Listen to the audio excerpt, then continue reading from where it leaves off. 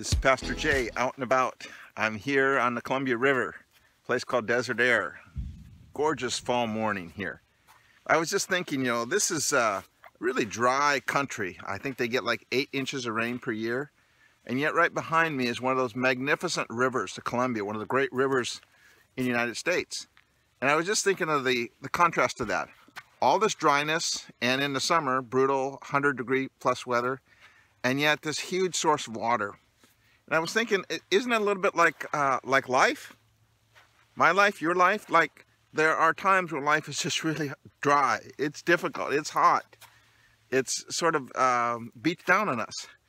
And yet, in the midst of that, the promise of our Christian gospel is that we have this immense river. We have this kingdom. We have this spirit.